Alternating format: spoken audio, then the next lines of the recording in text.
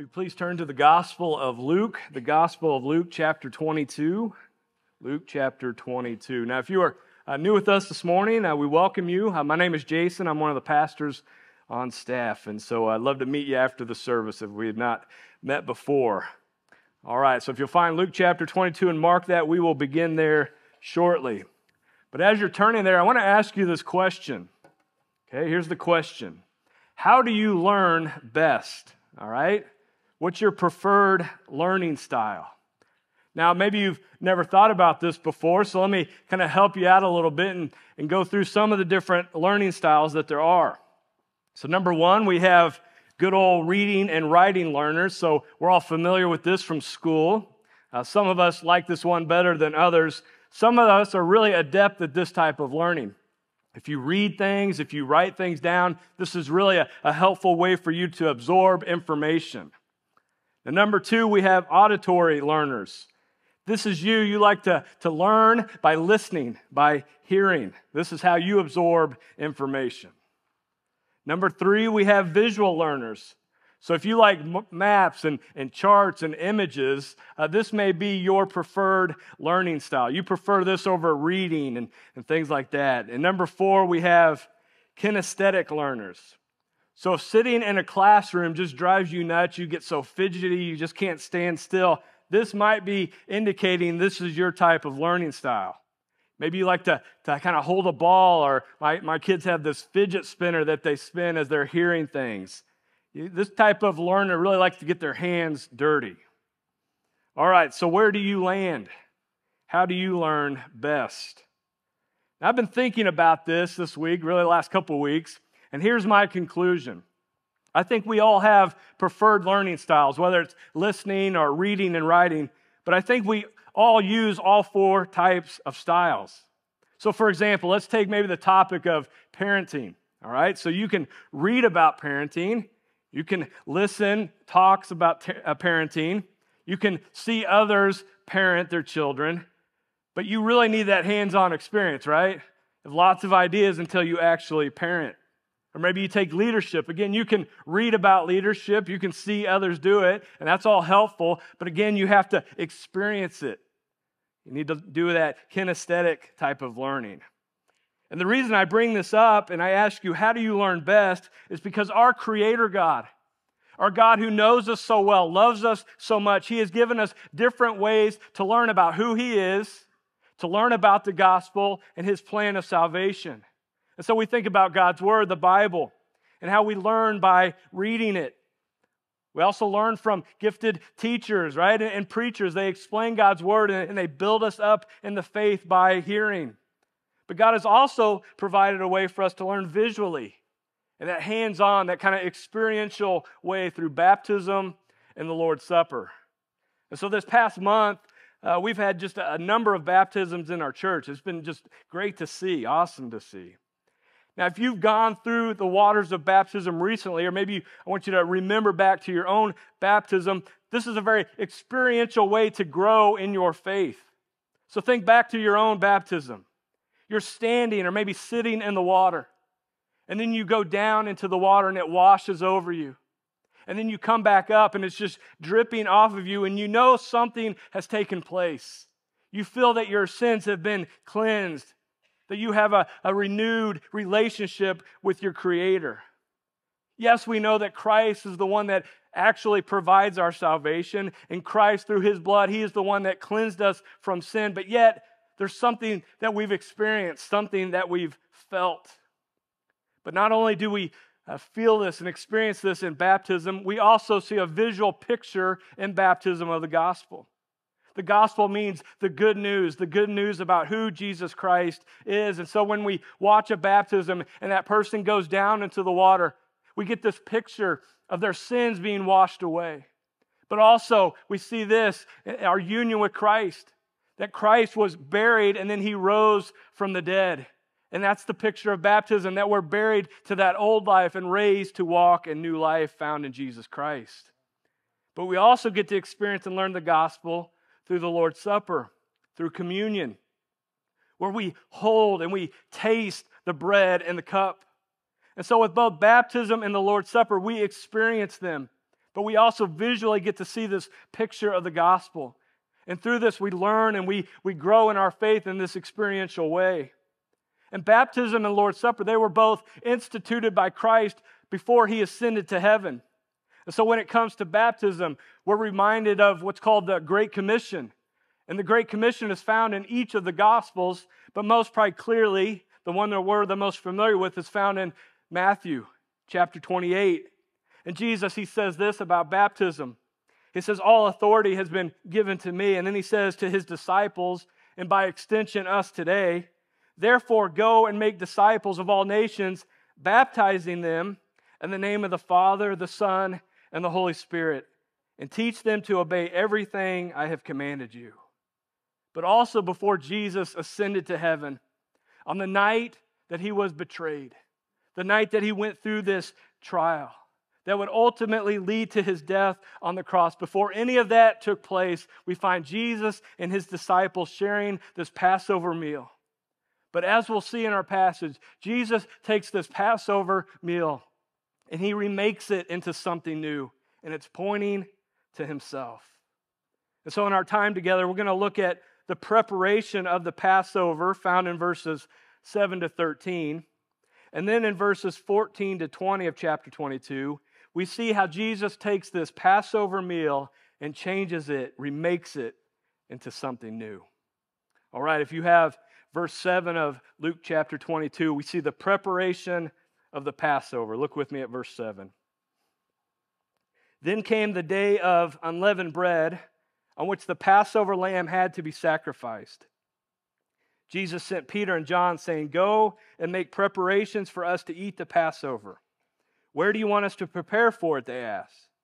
He replied, as you enter the city, a man carrying a jar of water will meet you. Now, let's pause there. This is kind of an odd comment. Okay, you see this guy carrying a jar of water. Why would this be unique? Well, in this cultural setting, Jewish men did not carry water. I don't know all the reasons why, but when they saw this, it would have caught their eye. All right, let's keep going. Follow him to the house that he enters, and say to the owner of the house, the teacher asked, where is the guest room where I may eat the Passover with my disciples? Verse 12. He will show you a large room upstairs, all furnished. Make preparations there. They left and found things just as Jesus had told them. So they prepared the Passover. So let's get a little bit of the context of what is taking place this week. So Jesus, he enters the city of Jerusalem, what we know as the triumphal entry. Okay, we call it now Palm Sunday, what we're celebrating today. And Jesus, as he enters the city, the people are hailing him as the Messiah, as the King. And they're laying their cloaks on the ground. They're waving palm branches because they have been expecting and wanting this Messiah for thousands of years. And now here he is, Jesus the King. But then as the week proceeds, in the first part of this week, Jesus is teaching.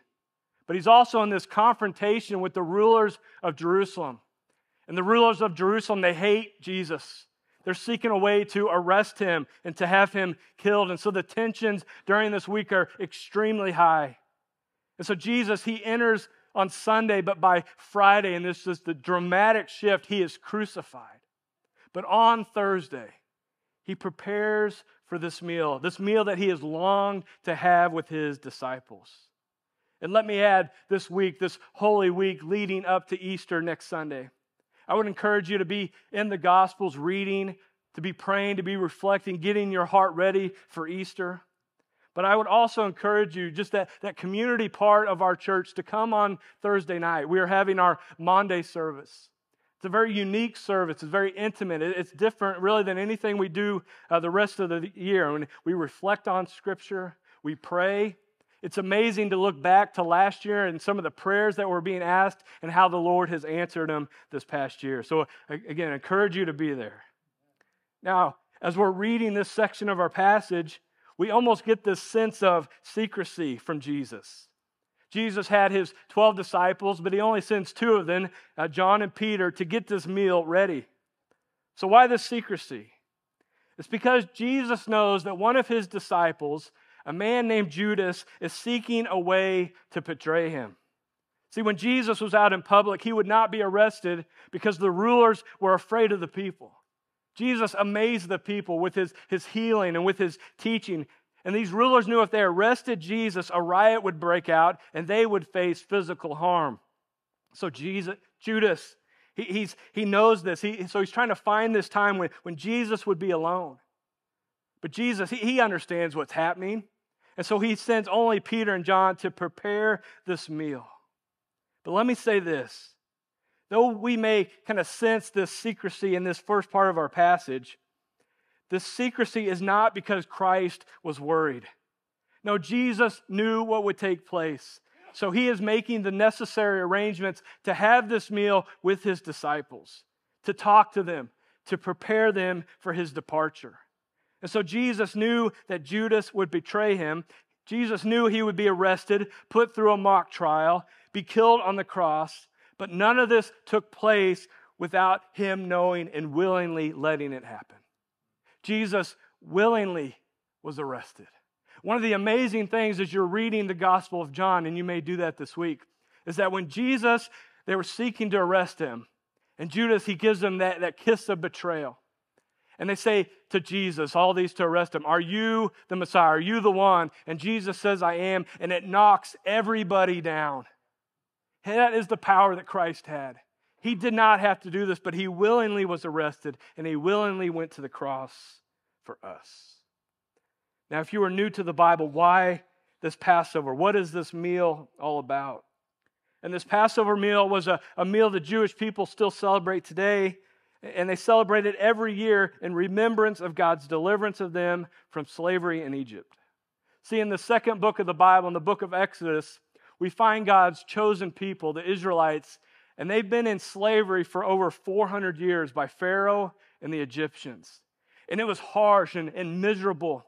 And the Israelites, they had cried out to God. They'd been praying to God, "Please deliver us." And so the Lord begins to work on their behalf. And he sends these 10 plagues. Now these plagues, they're kind of crazy, really a little bit disgusting. There's frogs and there's flies and there's locusts. And you may hear all this about the frogs and the flies and think, why would God use these type of plagues? And the reason is because these plagues were a direct assault on all the false gods of Egypt. See, in Egypt, their gods were connected to nature. And so this is why the Lord is doing this. But what the Lord also wants the Egyptians and both the Israelites to see is that the Lord, Yahweh, He alone is the true and living God. But even though God had sent these 9 awful plagues, the Pharaoh of Egypt was defiant. He would not let the people go. He chose them to keep them in slavery until this 10th plague, which involved the death of the firstborn son. But why did this 10th plague involve the death of the firstborn son? There's a work by a Jewish scholar. His name is John Levinson. And this work is called The Death and Resurrection of the Beloved Son. And in this work, we gain a better understanding of ancient cultures. See, in our Western culture, we're much more individualistic. And so this can sound strange, how this firstborn is really guilty for the family. And so we might even say it's wrong for one family member to have to pay the debt or the guilt of another family member. But ancient cultures were much more collective. They were not as individualistic. But we also need to understand the importance of the firstborn son in this ancient culture. Because in this ancient culture, families put all their hope for the future in the firstborn son. And so the firstborn son held a special status. They would receive the majority, if not all, of the family inheritance. And it was their responsibility to continue the family line. But yet, the firstborn son also represented all the sinful guilt of the family. And so again, this can sound very strange to us today, living in this more collective sense. So, for example, in my family, I'm the firstborn son. Now, if my dad, my father, would do something, break the law, as a family, we would be embarrassed by that. There would be shame with that. But I would not feel a responsibility to continue to kind of free him from this debt, maybe to go to jail for him. But again, this is not how ancient cultures thought. And so what is taking place with this 10th plague is because of the position of the firstborn as representing the family, the firstborn son is bearing the guilt and sins of the family. But what is interesting about this 10th plague is that it did not just apply to the Egyptians. It applied to both the Egyptians and the Israelites. See, all the other plagues, 1 through 9, it was only with the Egyptians. The Israelites had been spared. And so if there was darkness over the land, there was light where the Israelites lived. But not this 10th plague. And the reason for that is because everyone is guilty before a holy and righteous God. This plague was a plague of divine justice because everyone is guilty of their sin. But to be delivered from this judgment, God in His mercy, He told His people to take a lamb without defect, a lamb without blemish. And they were to take this lamb and to sacrifice it and spread blood over their doorposts. And as this angel of destruction went through the land, that angel looked at the homes that had the blood spread over the doorpost, and that angel passed over the home. And on that night, the Lord instructed His people to not only put the blood on the doorpost, but to be dressed and ready to eat a quick meal because they were going to be leaving Egypt. And after that 10th plague took place, Pharaoh, he said he had enough, and he told the people to leave. And while the meal at the time of the actual Passover was eaten very quickly, over time this Passover celebration became much more formal. It was a much longer meal. And there were different elements added to it. And all these different elements are very symbolic. And so in this Passover meal, there were 4 cups of wine.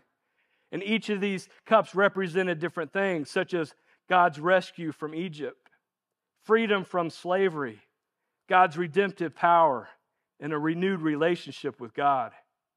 There were bitter herbs to symbolize the bitterness and the harshness of the condition that the Israelites had been in their slavery. There was a lamb that was to be totally eaten by the family. And then there was unleavened bread. And unleavened bread throughout the Bible represents sin. But the reason that this bread was unleavened is they were to leave Egypt quickly. There was not time for it to rise. But we also need to realize that this Passover that took place was pointing to the ultimate Passover found in Jesus Christ.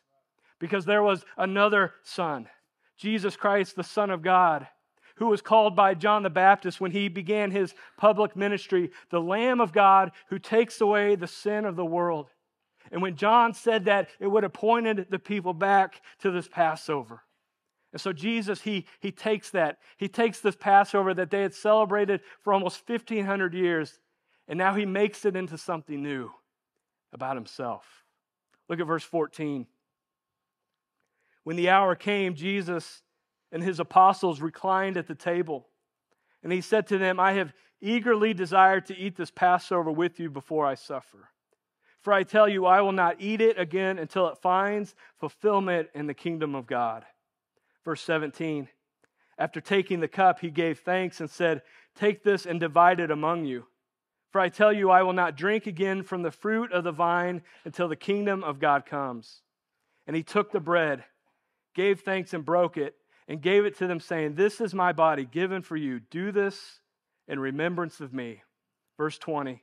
In the same way, after supper, he took the cup, saying, this cup is the new covenant in my blood, which is poured out for you. Now, this Passover meal was a long meal, and the leader of the family would walk through the different kind of phases of the meal, retelling the story of the deliverance from Egypt. And Jesus, he's the leader of his disciples, so he takes on this responsibility. But here's what is so remarkable about this passage. This Passover meal that the people of Israel had celebrated for around 1,500 years. It was a national celebration. Every Jewish family was to participate. But Jesus takes this meal and he remakes it into something new. And he makes this meal not about the Passover, not what took place in the book of Exodus, but Jesus makes it about himself. And during the meal, the 4 cups of wine were served. And between the second and third is when the lamb would come out, when the unleavened bread would come out and would have been eaten. And as the disciples are enjoying the meal, Jesus takes the bread, this bread known as the bread of affliction, and he gives thanks for it, and then he breaks it apart into smaller pieces and gives it to his disciples. And they would have expected him to talk about the Passover event, the affliction that the Israelites had faced in their slavery at the hands of the Egyptians, but he doesn't do that. Instead, Jesus says, and try to visualize this, Jesus is holding the bread. His disciples are holding their piece of the bread that Jesus had just broken off and given to them. And instead he says this is my body given for you. And then Jesus took what would have been the third cup of wine, this cup known as the cup of redemption. And he says, this cup is my blood poured out for you. And the bread and the cup, what they represent is Jesus' substitutionary sacrifice for us. And Jesus did give up his body. Jesus was arrested, and during his trial, he was beaten and he was flogged. If you're not familiar with what flogging is, it was this whip that had pieces of bone and metal, and it would hit your back and just rip at your flesh. A crown of thorns was created, and it was placed on his head. About 3 inches deep into his head it would have gone. And then Jesus went to the cross, and he was nailed there for us. And he was on that cross for 6 hours. But as bad as the physical suffering was, it was the spiritual suffering for our sin which was the worst. See, all of our sin throughout humankind, throughout history, was placed on Christ. And he was disgusting for us. It says in Isaiah 52, verse 14, speaking of Jesus giving his body through the beating, through the flogging, through the cross, it says that his appearance was so disfigured beyond that of any human being, and his form was so marred beyond human likeness. And Christ did that for us because of his amazing grace. And he took the wrath of God for our sin. Now we can be uncomfortable with that, talking about God's wrath. I thought God is a God of love, and he is. That's why he sent Christ. But God is also holy. He's also just. And so what we see at the cross is God's love and justice. And our sin was poured out on Christ, and he took that wrath for us. And he did that so that we would be spiritually set free. See, in the Passover, the people were in slavery. But what we enjoy today is that we are freed from our slavery to sin. Do we still struggle with sin? Yes, but we are not slaves to it. The people of Israel, they were in bondage and in the control of Pharaoh. But we have been freed from the control of Satan. We have been freed from our rebellion against God. And we have been delivered from death. And so, yes, Christ may come, but if he doesn't, by the time that we die, we can take hope that when we die physically, we are immediately ushered into the presence of our Savior. And when we're in the presence of our Savior, we await when Christ does come back. When we receive our new and glorified bodies, no longer will we have to deal with sin.